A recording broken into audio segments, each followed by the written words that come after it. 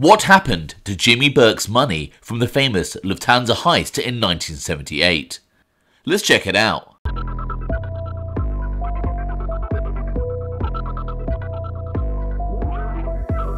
Welcome to OC Shorts, bringing you detailed historical snapshots of the American Mafia and other organised crime.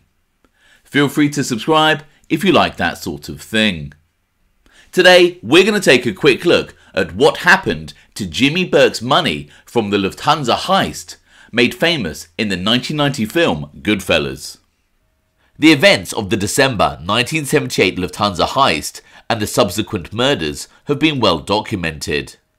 It is reported that close to $6 million in cash and around $1 million in jewellery were taken during the raid at Kennedy Airport.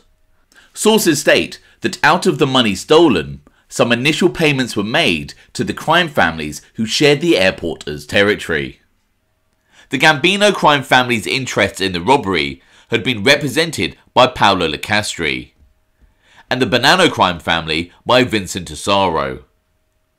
Lucchese, a Sicilian immigrant, was allegedly an associate of Carmine Fatico's crew, which at the time was being run by John Gotti as acting captain, due to Fatico having legal problems and being under house arrest. Paolo Lucchese's role was to ensure that the Bonanno crime family received their $200,000 share of the take. Lucchese was found shot to death on June 13, 1979. Bonanno crime family mobster Vincent Asaro would later be found not guilty in 2015 of any involvement in the Lufthansa heist. In 2011, Vincent Asaro had been recorded seemingly moaning about not receiving his correct share from the robbery. Asaro said in the recording, "It's life. We did it to ourselves. We never got our right money, what we were supposed to get. We got fucked all around. That fucking Jimmy kept everything." However, despite testimony from informant Gaspar Valenti, prosecutors couldn't confirm solidly enough that Vincent Asaro was specifically talking about the Lufthansa heist. Jimmy Burke, whose men carried out the heist, was an associate of the Lucchese crime family, and it is said that he gave Lucchese captain Paulie Vario a $1.2 million share of the stolen cash as tribute. But what became of Jimmy Burke's money from the heist? The man who was one of the masterminds, along with Louis Werner and Peter Grunwald, of the famous Kennedy Airport robbery. Former Bonanno Crime Family captain turned government witness Dominick Cicale was still just an associate back in 2001 when he was sat in Rayo's, the famous East Harlem restaurant, with Bonanno mobster Vincent Vinny Gorgeous Basciano and another Bonanno gangster, former captain Anthony Bruno Indelicato. Indelicato had been back on the street around 3 years, after serving just over a decade of a 40-year sentence for being part of the hit team in 1979 that murdered the greatly feared Bonanno mobster Carmine Galante. It was whilst sat in Rayo's in December 2001 with Basciano and Indelicato that Dominick Cicale heard Bruno Indelicato say to Vinny Gorgeous that they should start putting the money back. Cicale was curious about what the two experienced mobsters were referring to, but knew better than to ask, as he was just an associate at the time. However, as the conversation continued, Cicale's interest was piqued to the extent that he felt compelled to inquire. Dominick Cicale would relay this information years later to the author Robert Sperner for their fascinating book together. After Dominick Cicale asked what money they were talking about, the book states, Vinny looked at Bruno. With a nearly imperceptible shrug of his shoulders, Bruno signalled his approval. "Lufthansa," Vinny said. "The airlines?" Dominick asked. "That's right," said Vinny. Unsure what Lufthansa Airlines had to do with their conversation, he asked, "Are you talking about the robbery?" Vinny nodded affirmatively. "They never found the money, right?" Again, Vinny nodded. but this time he smiled. But before we go into more detail on that, let's go back a few years. In 1980, over a year after the famous robbery, James Jimmy the Gent Burke was arrested for parole violation. And then, in January 1982, Jimmy the Gent received a lengthy prison sentence for fixing college basketball games. As reported in one newspaper, US District Court Judge Henry Bramwell threw the book yesterday at James Jimmy the Gent Burke and two conspirators in the 1978-79 Boston College basketball point-shaving scandal. Burke was sentenced to 20 years in prison and fined $30,000 in Brooklyn federal court.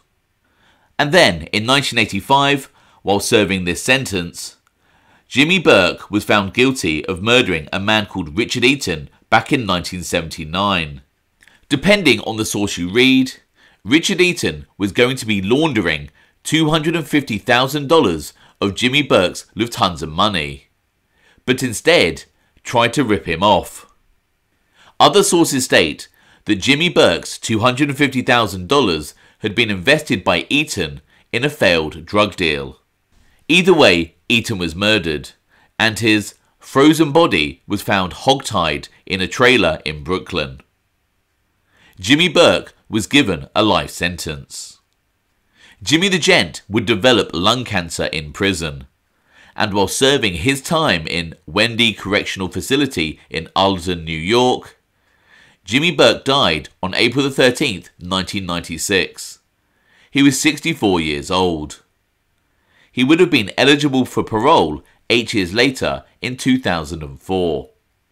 After the Lufthansa heist and before going to prison, Jimmy Burke had rented a safety deposit box in a bank in Queens. It is said that he put between $2 million and $4 million inside the box. He then entrusted the keys to his two daughters, Kathy and Robin. Robert Sperner's book states, like their father, both women lived modestly and were hard workers. Robin drove a school bus in Queens, and Kathy owned a Manhattan jewelry store, so perhaps the women were saving the money as a rainy day fund or a retirement nest egg. After being convicted of being involved in Carmine Galante's murder, Anthony Bruno Indelicato was serving part of his sentence in Lewisburg Penitentiary. It is here that he met Jimmy Burke's daughter, Kathy. Robert Sperner's book states that Bruno Indelicato had become smitten with an attractive brunette named Kathy Burke, whom he had met while she was visiting his fellow inmate, John Carneglia. A member of the Gambino family, Carneglia was a close associate of the family's boss, John Gotti. After meeting Kathy Burke, Bruno began corresponding with her. The couple married in 1992, while Bruno was serving time in the federal prison in Terre Haute, Indiana.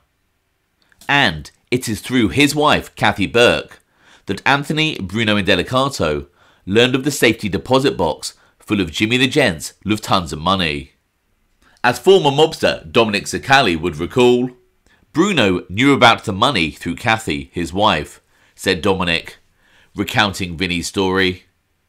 In those days, Kathy was basically in control of everything, the safety deposit box, her mother Mickey, and the rest of the family affairs. Even though she was married to Bruno, she had an independent streak. She had a jewelry business, she travelled to Paris several times a year, and she even owned rental property that Bruno didn't know about. Kathy was a smart girl. She acted tough, but she was very nice. As mentioned, despite receiving a 40-year sentence for being part of the hit team that murdered Carmine Galante, Bruno Indelicato was paroled in 1998 after nearly 12 years inside. Back on the street, the former Bonanno family captain, now a soldier, would inform Vincent Basciano about his wife's safety deposit box. Vinny Gorgeous and Bruno knew that Kathy Burke would never give them access to the safety deposit box. So, they decided to approach Kathy's sister, Robin. Dominick Cicale would recall, Robin was not a dummy, said Dominick, but she was more trusting of Vinny and Bruno, who was her brother-in-law. So they told Robin that they needed to borrow money for a business deal they were arranging. They asked her not to tell Kathy about the loan, and they promised to return the money quickly with interest. They basically charmed Robin into giving them the money. Bruno Indelicato and Vincent Basciano would make several withdrawals from the safety deposit box between 1999 and 2000, each time taking out somewhere between $200,000 and $500,000. So, what exactly did Vinny Gorgeous and Bruno Indelicato do with Jimmy Burke's Lufthansa money? Bizarrely, some of the stolen cash was invested in an animated movie about ferrets. Basciano had been approached by a movie producer by the name of Frank Avianca about the investment opportunity. The animated movie was called Ferretina, and the actress Chita Rivera was allegedly attached. Sony Pictures had supposedly committed $20 million towards marketing. And so Vincent Basciano invested $250,000 into the project. However, ultimately, Ferretina, the animated movie about ferrets, was never made. And so, what became of the rest of the money? According to Bonanno family captain Dominick Cicale, the majority of the money was lost by Vinny Gorgeous at the casinos. Basciano was known for his love of gambling. Bonanno family captain turned informant Frank Coppa would later recall how he had been tipped off about Vinny Gorgeous's gambling by family boss Joe Massino. Coppa would even state that he was introduced to Basciano by Salvatore on a trip to Atlantic City, as covered in the book Vinny Gorgeous by Anthony DeStefano. The book reads, Coppa recalled that he had first met Basciano when Vitali introduced him during a trip to Atlantic City in the late 1980s. Both Vitali and Basciano had won about $15,000 on the trip. Basciano liked to gamble, and Massino tipped off Coppa that Vinny from the Bronx, as he was still known then, liked to borrow a lot of money to feed his gambling habit. Coppa told the agents that at one point he loaned $15,000 to Basciano. Dominick Cicale, Basciano's right-hand man, would state how Vinny Gorgeous gambled his way through Jimmy the Gent's money. Robert Sperner's book writes of Cicale's memories. The first batch of money taken from the Burke's safety deposit box totaled about $500,000. Vinny promptly lost it all, betting sports games and playing blackjack at Foxwoods Resort Casino in Connecticut. I guess I shouldn't have been surprised, said Dominick. When I got to know Vinny, I realised that he was a degenerate gambler. He had been banned from all the casinos in Atlantic City because he didn't pay his debts. He used the money from the safety deposit box to pay off his losses and be able to keep gambling. Vincent Basciano was a big earner for the Bonanno Crime Famliy. He was making between $500,000 and $1 million a year from his bookmaking operations and illegal joker-poker slot machines. The federal authorities estimated that in the early 2000s, Vinny Gorgeous's net worth was around $11 million. Basciano's crew even gave him $200,000 as a tribute at Christmas. However, as Dominick Cicale recalls of his mentor, but as fast as the money came in, Vinny spent it on gambling binges.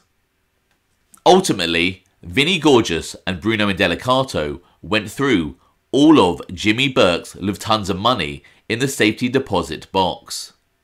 They even stole $40,000 that had been given to Robin Burke by Genovese mobster Ciro Perrone for college tuition for Robin's daughter. Ciro Perrone's son Frank was the father of Robin's daughter.